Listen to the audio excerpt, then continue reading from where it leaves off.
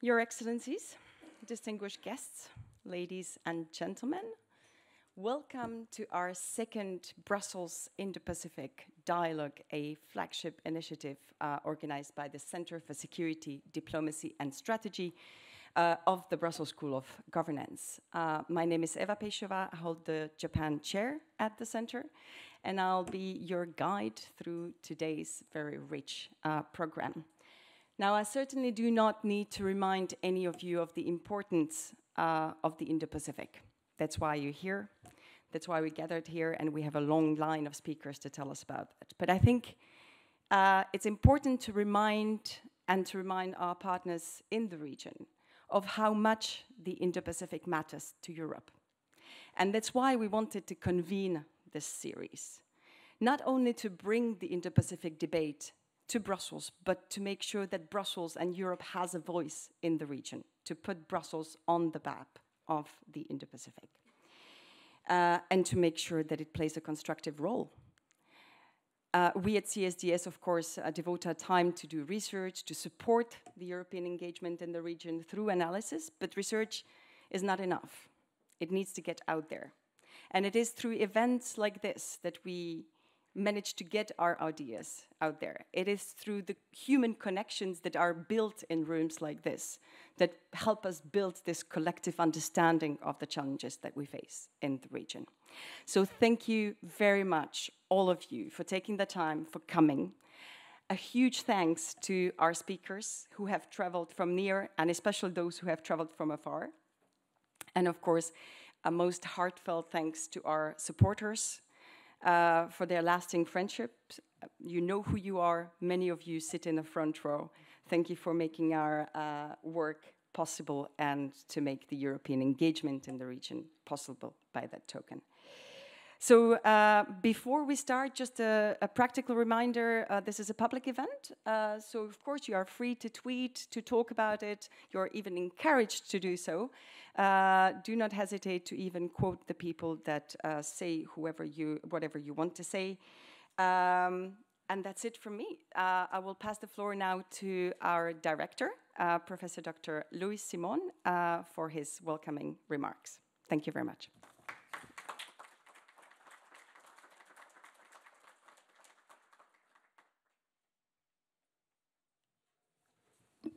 Thank you, Eva. Good morning to all of you. You may have seen that there's a slight change in the program. Our president, the president of our school, was supposed to be here this morning, but he has to be at the Royal Palace, so he will join us later in the day.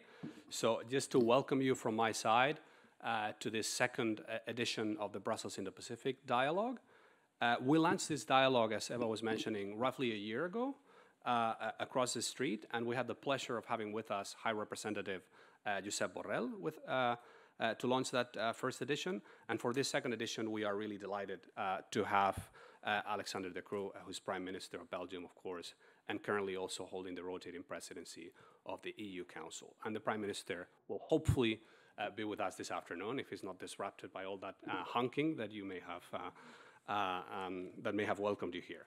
So I think the fact that we had the High Representative last year and that we have the Prime Minister this year sort of bears witness to what Eva was saying, right? The growing public and political awareness in Europe about the Indo-Pacific region's geopolitical, economic, technological importance, or even centrality in international politics. One of our core propositions at CSDS, and Eva was alluding to that, is to promote a better understanding of how geopolitical and security dynamics in the Indo-Pacific and Euro-Atlantic intersect with each other. And I think that's why this dialogue speaks so directly to our research interests. Of course, we have a Japan chair, which is coordinating this dialogue, as well as a Korea chair. And we work very closely with many other partners in the region, including Australia, India, and Taiwan. And we're very thankful for their friendship and ongoing support. So in recent years, we have seen the European Union, NATO, and a wide range of European countries step up their cooperation with like-minded partners in the Indo-Pacific.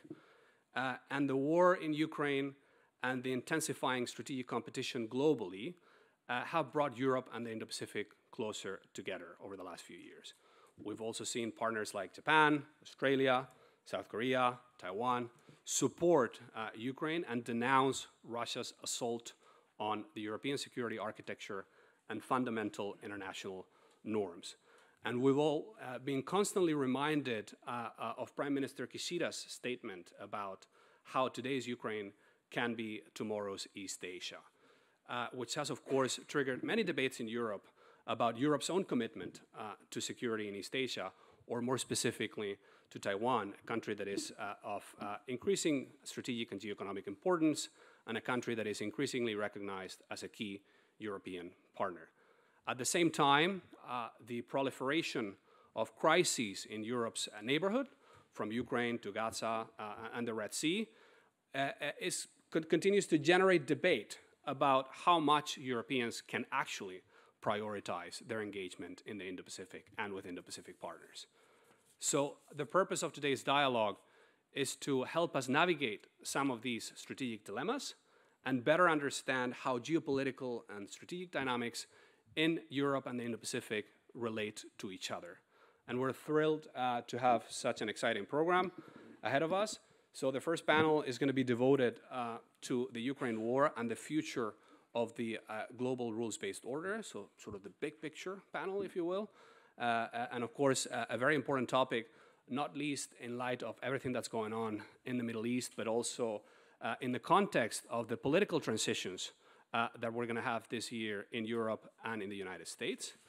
And we'll then move on to two thematic panels that are going to look at the relationship between Europe and the Indo-Pacific with a particular focus on security and alliances and economic security and technology, respectively. And then after that, we'll have a special panel on the Camp David agreement between Japan, the ROK, and the United States, and more broadly on the transformation of the regional security architecture in the Indo-Pacific. And after that, our president, Karel de Gucht, president of the Brussels School of Governance, will introduce the prime minister who will deliver the closing keynote.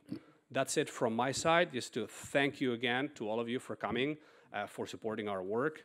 And special thanks, of course, to Eva, to Natalia, and to Paula for putting this thing together, and to the entire CSDS team for their wonderful work. And, of course, those of you traveling from overseas. That's it from my side, and I hope you enjoyed the dialogue. Thank you.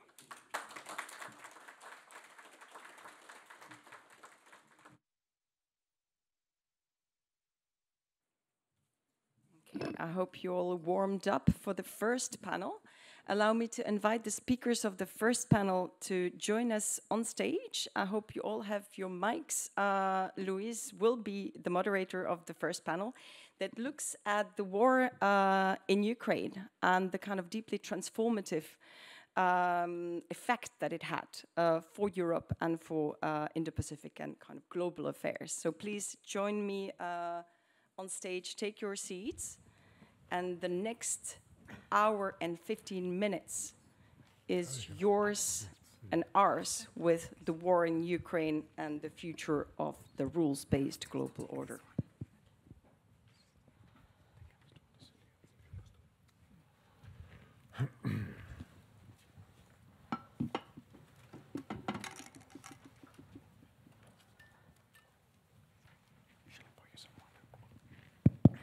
All right. Hello again. So welcome to this first panel, as Eva was saying, on the war in Ukraine and the future of the rules-based global order. So as I was mentioning and Eva was mentioning, the war in Ukraine has sort of underlined the growing geopolitical interconnectivity between the Euro-Atlantic and Indo-Pacific regions, and sort of helped bring like-minded, and we can unpack the quotes later, partners in both regions closer together in support, again, quotes, of an open and rules-based global order. So I would perhaps argue that this coalition of like-minded countries in support of rules-based and open international order extends to both the security and the economic domains, in the sense that over the last few years, in a sort of post-Ukraine and post-COVID context, we've also seen European and many Indo-Pacific countries and American views on supply chain security and economic security sort of gradually converge. having said that, the prospect of protracted warfare in Ukraine, the proliferation of crisis in the Middle East, which I was alluding to earlier, but also the shadow of conflict in the Indo-Pacific are also exacerbating debates on strategic trade-offs and priorities within this coalition of the like-minded, and that's a challenge moving forward, right? And there are other challenges, such as different approaches towards economic de-risking or economic security, right, which are not entirely the same across this coalition of the like-minded, but also domestic political contestation within the United States and Europe, or more broadly, perhaps, the growing disaffection in the so-called, again, quotes, global south with the liberal international order, a trend that arguably has been exacerbated by the current crisis in the Middle East. That has also challenged unity within this coalition of the like-minded and also within the transatlantic relationship and within Europe as well. So the broader question that we'd like to address on this first panel is how resilient is this coalition of like-minded countries in support of an open global order? And to what extent can it withstand current domestic and international challenges? So I think to unpack that sort of puzzle, we've got a terrific lineup, and I'm not going to dwell on their bios because you all have our wonderful booklets. We have to my immediate left Enrique Mora, who is Deputy Secretary General and Political Director of the European External Action Service. Then Maki Kobayashi, who is Director General for Public Diplomacy at the Ministry of Foreign Affairs of Japan, and who's come all the way from Tokyo. Thanks for being here, Maki. We have Anit Mukherjee, who is a professor with the India Institute at King's College London, who just moved to Europe 2 weeks ago, right? Yeah. And we have Kristi Raik, who is Deputy Director of ICDS in Tallinn. And let me also use the opportunity to congratulate Kristi for the launch of the second Japan chair in Europe a few months ago. So we've got roughly 75 minutes, and ideally would like to leave plenty of room for discussion because there are many bright people in the room. So I've asked the speakers to keep their initial remarks to 8-10 minutes, ideally, and then we'll have some back and forth with you. So Enrique, let's maybe start with you and with the EU's perspective on the impact of the Ukraine war for global security and for international order, and perhaps more specifically how the war may affect, if at all, the EU's evolving approach to the Indo-Pacific. A pleasure to have you here. Thank you. Thanks, Luis. Thanks for the invitation and for being here. It's really a privilege in this very prestigious company. The war of aggression in Ukraine, it's quite obvious. It's having a massive impact in the new international order.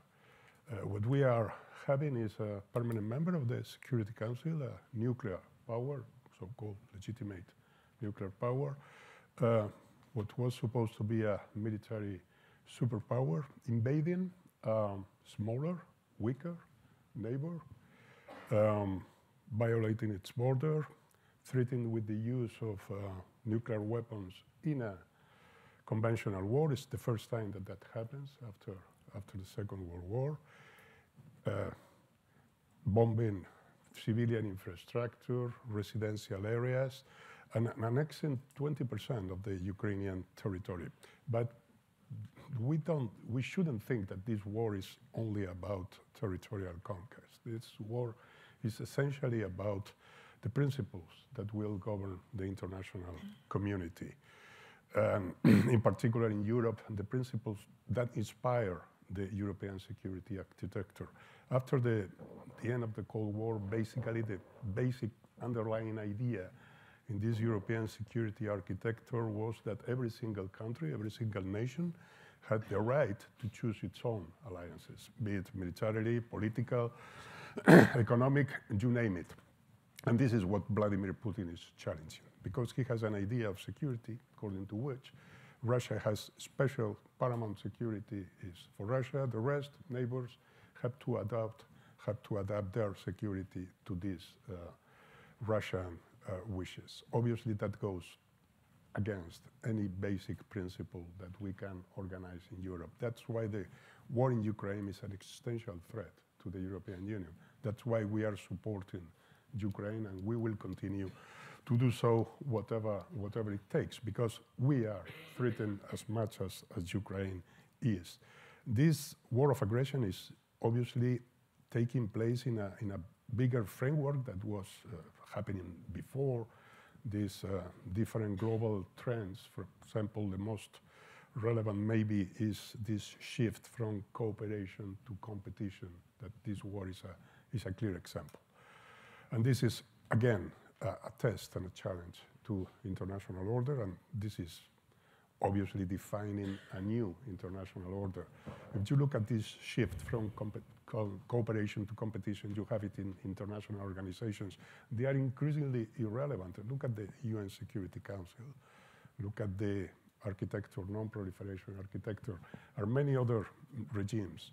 We have also this, and the war in Ukraine is the proof, this new idea of, very old idea, but coming back again, of the prevalence of force, the resort to the use of force, the so-called spheres of influence, power politics in one sentence, which is, again, behind this war. And we have also in this shift from cooperation to competition, a very interesting phenomenon, probably newer than the other, which is what people have called weaponization of interdependence. And we have it put in use in gas, but you saw it in vaccines, you can see it in semiconductors, in technology. And this is very interesting, because you mentioned Western societies being not anymore happy about globalization and all these phenomena, which is absolutely true. But what we are having now is another challenge to the traditional model of globalization, which is using economic for power purposes, using weaponizing the economy. So from now on, something as basic as supply chains, for example, will no longer be defined in economic terms and efficiency. No, they will be defined in terms of economic security. So we all will be poorer, but at the same time, it will be the price to pay for our security.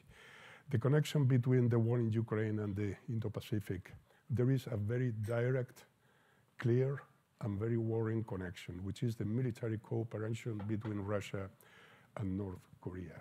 We know that Kim Jong-un is giving weapons, ammunition, probably 1 million rounds of ammunition. He's giving missiles to Putin. They had been used already twice, attacking civilian infrastructure in Ukraine. But we don't know what's going on the other way around, what's going on from Moscow to Pyongyang. Probably seems logical to think it's ballistic and nuclear technology, and that will enhance an already very, very dangerous nuclear program. So again, this war is introducing a very, very dangerous factor of instability in the Pacific. You made the example of Taiwan, and the Prime Minister of Japan referred that Ukraine today could be East Asia tomorrow. Obviously, from a legal point of view, are completely different examples, but at the same time, it's obvious that many people are looking at this as a precedent of something that shouldn't happen in the future. Finally, a word you mentioned this, what's going on in Gaza, in the Middle East, whether this is relevant for the future of global security. It will basically depend on how things evolve on the ground. Up to now, this is just another round of the Palestinian-Israeli conflict for 50 years now, a very spectacular one because the number of dead people. If the current government of Israel goes all the way, then we could really have a regional conflict and sooner or later a big impact into international security. But we will see. For the time being, is what it is. I will stop here. I think I went by 8 minutes. All right. So on that uplifting note, we can move on. I mean, and they have to be up to it. Yes. No. So thank you very much. Also for actually picking up on that broader point about the shift from cooperation to competition and what that means for international institutions, international regimes, international norms, and the so-called weaponization of interdependence of everything, I would say pretty much, also of narratives. I'm sure we'll get back to that and also hopefully to the Middle East, but let's turn over to Maki now for a Japanese perspective on this topic. Maki, it's a real pleasure to have you here. Thank you. Over to you. So, okay. Well, thank you very much. Enrique already really spoke entire picture of the current affairs. For our perspective, the illegal, unprovoked war of aggression by Russia is really the matter of survival of international order, rules-based international order. That's the reason why we had immediately, of course, condemned with the strongest term and introduced financial sanctions, trade-related measures, and also the stop of visa issuing and so on. Throughout the last year in G7, as G7 chair, we have been speaking with those countries who are getting some narratives as if the sanctions are causing some food security issues and hike in energy. And we've been talking throughout the past years with all the partner countries. The causes are coming from Russia's aggression. This year, from the very beginning of this year, from Mr. Kamikawa went to Ukraine January 7th as a first destination of her first tour to Euro-Atlantic countries. In order to make clear that we steadfast, our support is steadfast, and we continue to support Ukraine. Our assistance to Ukraine is about, up until now, $12.1 billion by now. According to Kiel Institute, we are the second after US in Indo-Pacific region in terms of ratio of GDP for assistance. We consider that our Prime Minister went to Ukraine last March. Our Foreign Minister and Zelensky, President Zelensky came to summit of Hiroshima, speaking directly with other partners apart from G7, which are the stakeholders, to discuss about the matter. And we also had Foreign Minister going to Ukraine with business in November. Again, our state ministers went with business people in order to talk about private participation for economic reconstruction. And we are going to have Japan-Ukraine conference for promotion of economic reconstruction, February 19th. All in all, we consider that we really have to show our support, strong support to Ukraine to really go through this very difficult year of 2024 in waiting for all the materials coming through to Ukraine in 2025. We consider that if our collective commitment is ever in serious doubt in the context of Ukrainian war, as we always say, that we are going to have influence in other international areas, as you laid out Prime Minister's remark. We have been seeing throughout these past years, I remember that we spoke about it in 2015, 2016, there are all these increasing cooperation between China and Russia for strengthening strategic ties. Well, they started the joint exercise since mid-2000s, and after having drills in Yellow Sea, they came to East China Sea, South China Sea, Sea of Japan, and Mediterranean Sea in 2015, Baltic Sea in 2017. And even after the aggression to Ukraine, they continue all the drills in air, in the sea, in the vicinity of Japan. And also, as Enrique remarked, regarding this rapprochement of China, Russia, we also very much concerned what Russia provided in exchange for their illegal importation of weapons against UN Security Council resolutions and using ballistic missiles launchers procured by North Korea. And also in terms of cybersecurity, FIMI, foreign manipulation of information interference, there's no border, and we see the very similar activities elsewhere to undermine the democratic countries. And all in all, we consider that there are more and more efforts we have to do between Japan, Europe, Indo-Pacific, and Euro-Atlantic to cooperate together to cope with the situations. Luis, you asked me about, you asked us about prospects in relation to geopolitical, geoeconomic competition. I don't really like to use the term global south, except for talking about cooperation among them, because I don't believe that there is a difference between so-called global south countries, west or north, regarding the importance of the rule of law. I used to be DG for Latin American and Caribbean affairs until September last year. And when we were talking with them, and when we are talking with the ASEAN countries, all of them are convinced that rule of law is necessary, not ruled by force, in order to protect their interests. That's the core principles are shared with most of the countries. And that's where we were trying to agree during the G7 summit in Hiroshima when we were inviting partners together with President Zelensky. With ASEAN countries, when we had a commemorative summit last December, we also announced our strong commitment for rules-based Indo-Pacific region, and also agreed highlighting some key principles as well.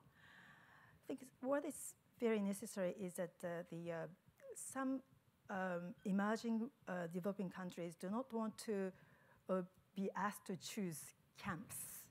And we keep saying that we are not asking to choose camps, but choose principles. And we notice that our partners as well in other regions, they also need to, they are also so aware of the necessity of de-risking, because they saw what happened in during the COVID-19, not only disruption of supply chain, but as you said, the menace of the vaccines, and see all the phenomena of economic coercion which is happening. So most of our partners who share the same principles are in need for options that they can choose.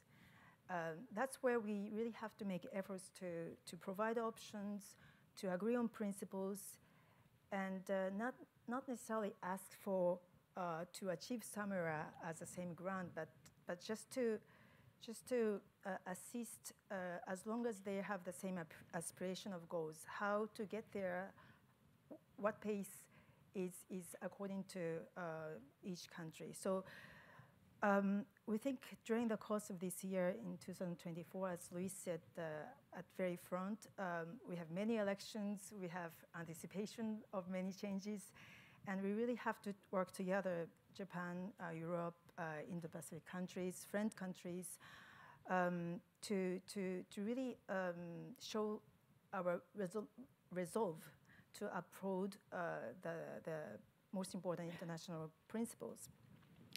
Some, of course, so-called global south countries talk about another order, but I think it's not. They're not talking about another order, but they are talking about how to governance, how to govern, to change the global governance structure, and that's also where we really have to make efforts. I probably stop here. Thank you.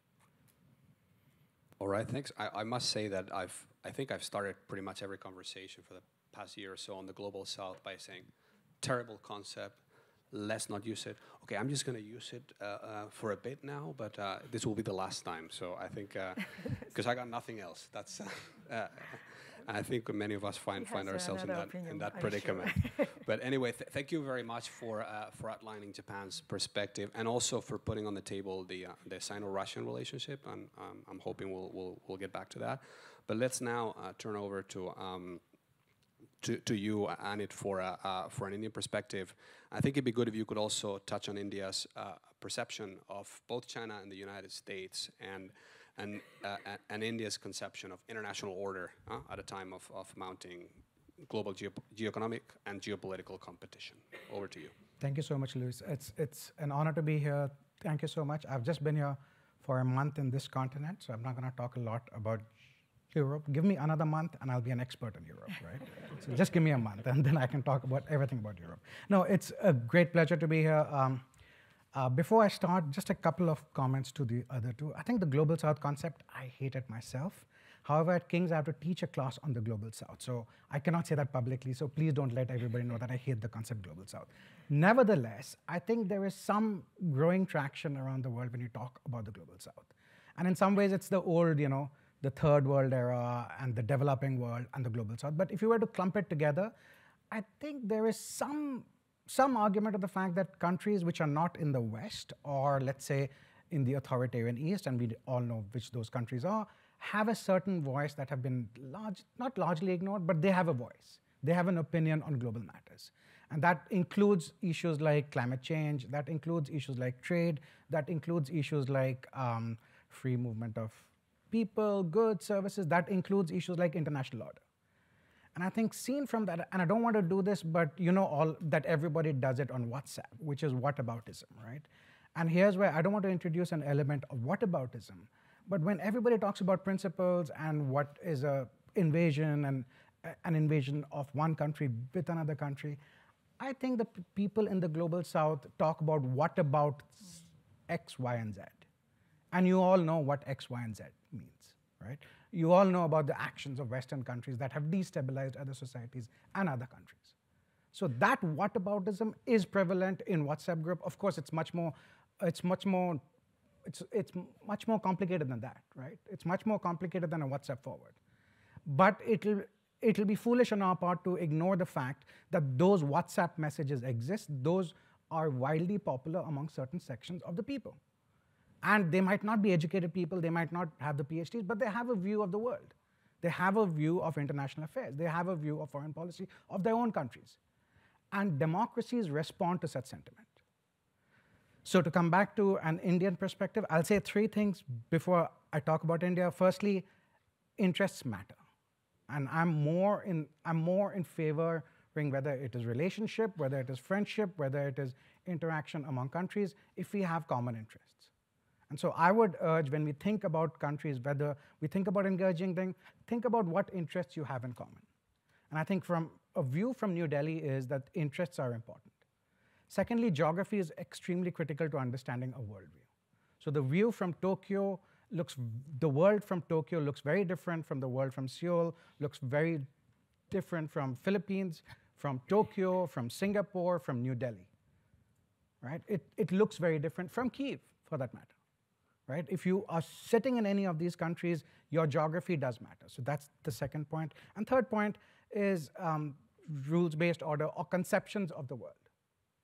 Every country has a conception of the world order. And I think I would touch upon these three topics as I talk about India.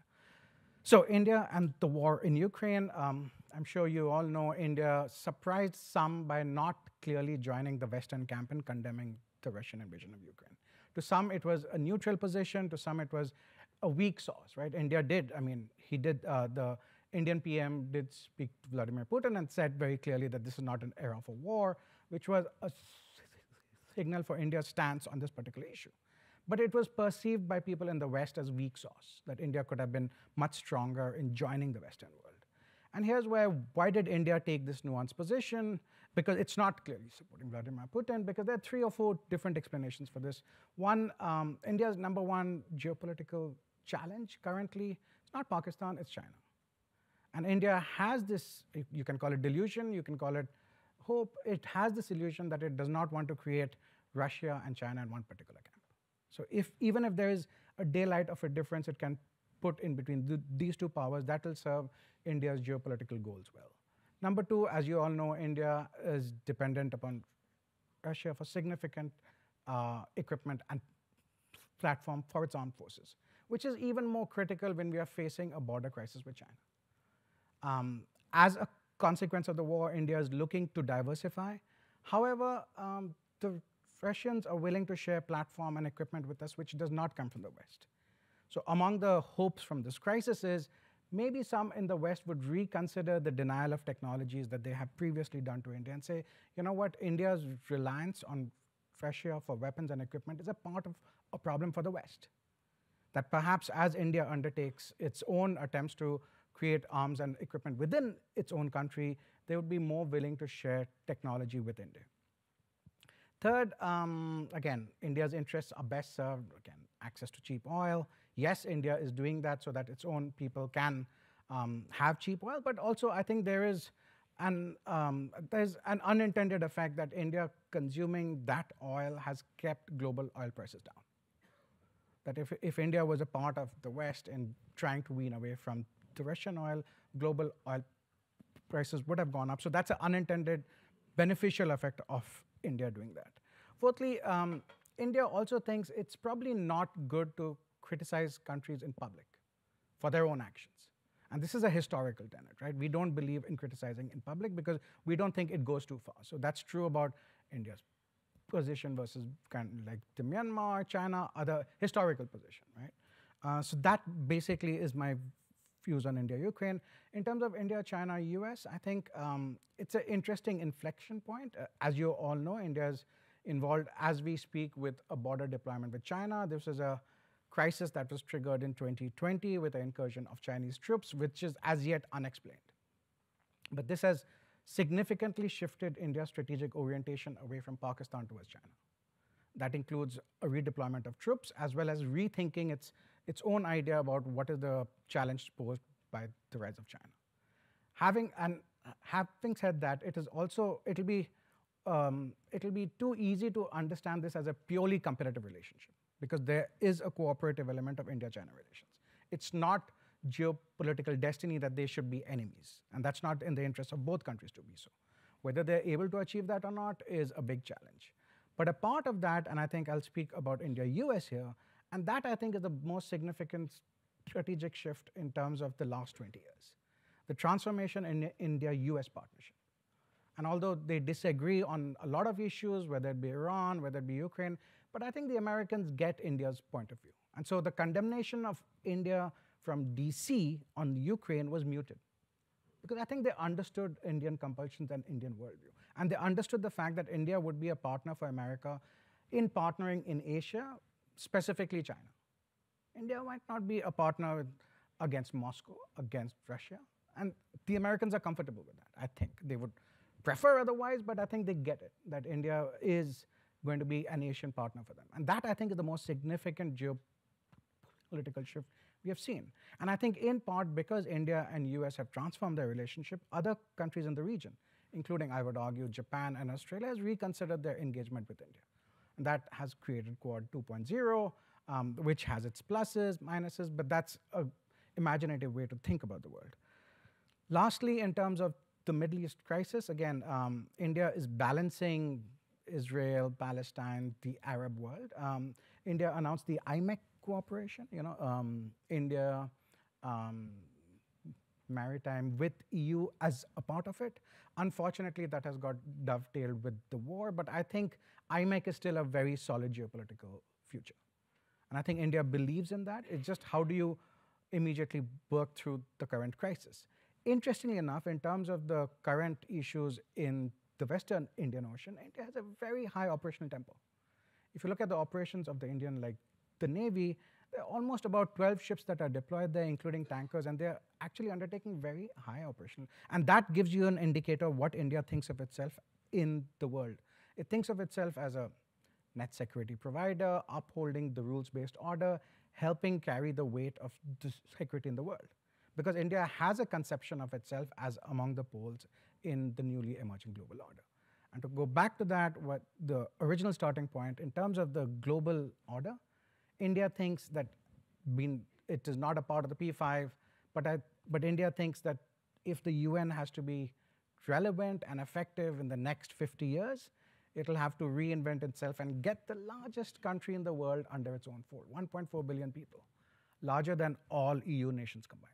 I'll end it at that. No, thanks, Anit. Thanks for bringing up the India's perspective on order, but also for your excellent points, I thought, on the US, China, Russia, India configuration, and the robustness of the US-India partnership, which I think is a very important factor.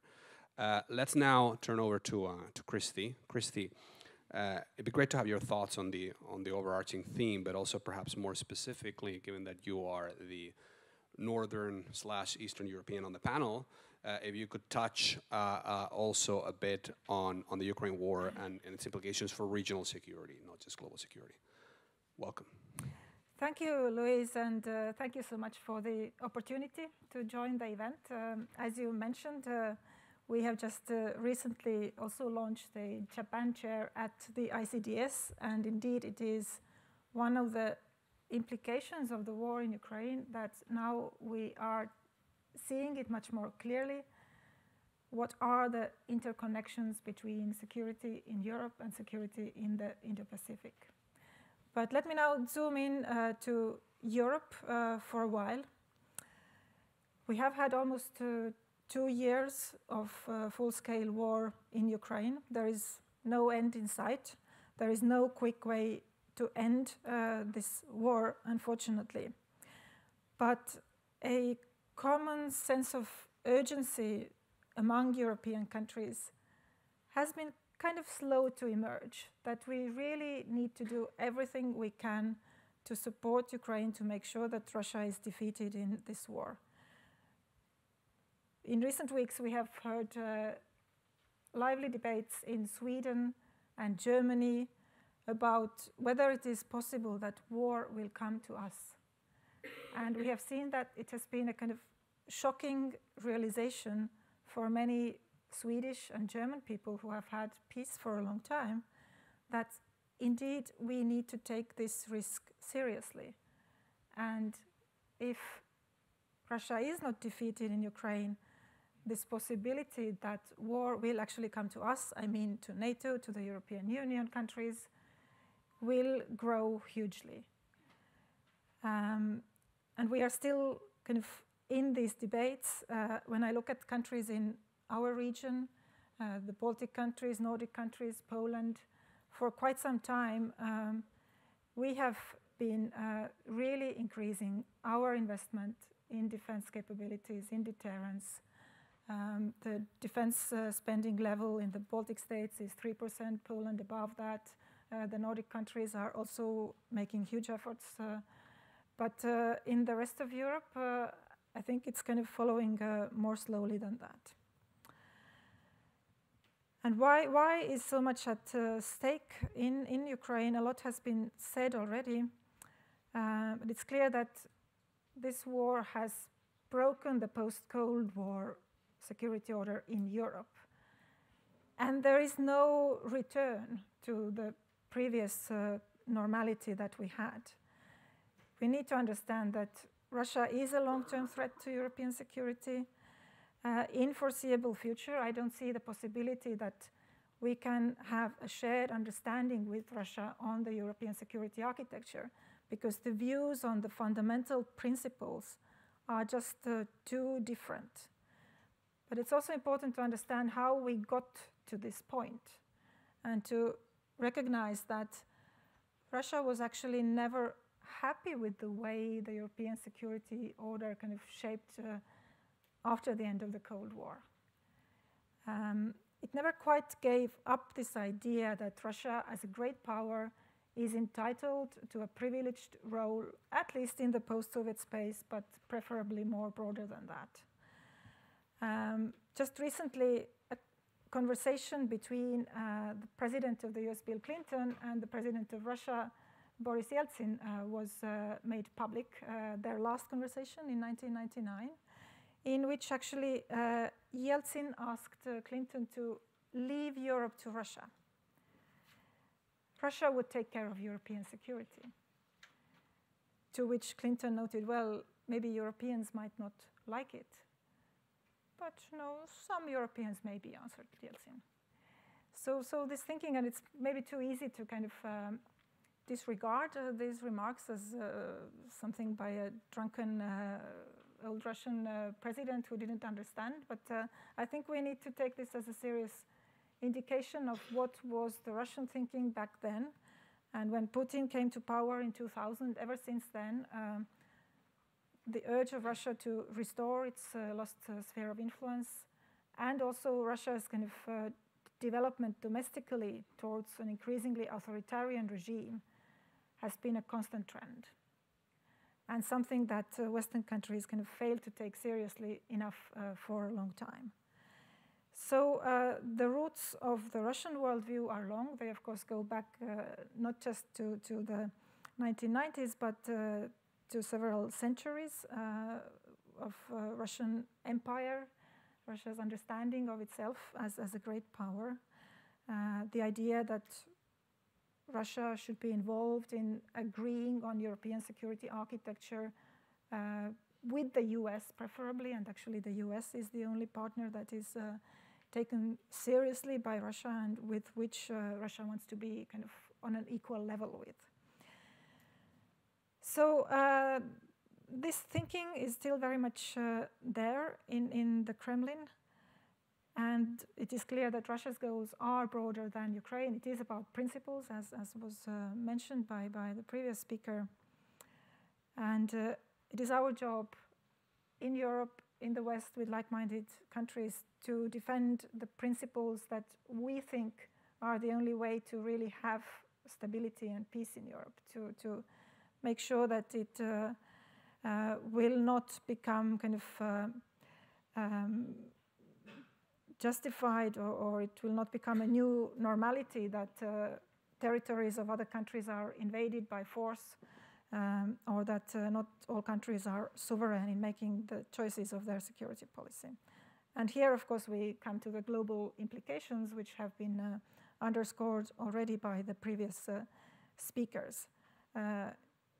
If Russia is not defeated in Ukraine, the core principles of security that are defined in the UN Charter will actually lose credibility on the global scale.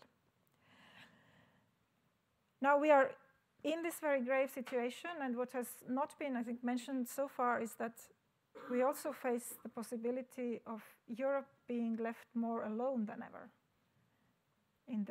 in the post since the Second World War. The uncertainty about the US commitment to European security is huge. And this, of course, underscores the need for Europeans themselves to do much more for their own security, for their own defense, which is slowly, unfortunately, slowly happening.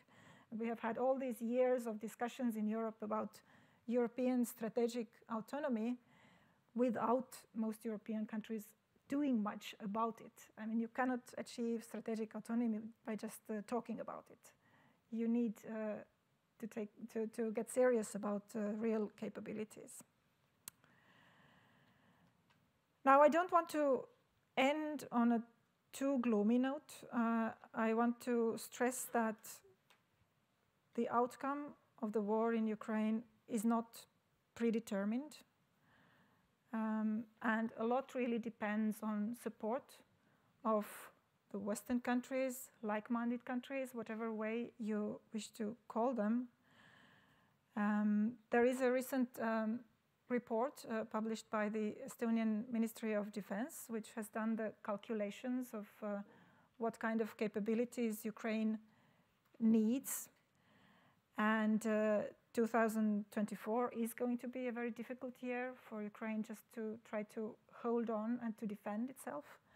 But then with sufficient investment and effort by the Western countries, the next year, 2025, can actually turn to Ukraine's advantage. And what would be required is no more than 0.25% of the GDP of Western countries for military support to Ukraine, 0.25%. So it kind of sounds like something that is doable if we just decide that this is really what is needed and if we have the strategic vision of what is at stake.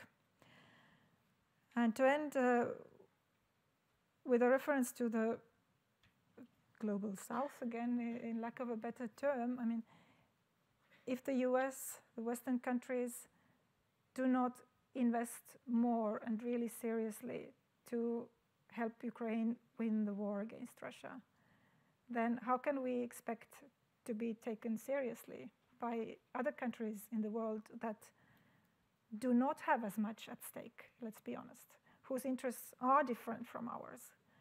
So how can we go to India and others to demand that you should be supporting us if we see all this uncertainty about the US commitments and the kind of limited amount of commitments of many big European countries? It is, first of all, our task and our responsibility to support Ukraine to win this war and thereby to avoid the global consequences that are in our shared interest. Thank you. All right. Well, thank you, Kristi, also for zooming in on the war proper and its implications for regional order as well as global order, of course. But also for bringing up the whole debate about America's future role in European security, and perhaps later, if there's time, Enrique can tell us a bit more about where we are on the whole strategic autonomy debate.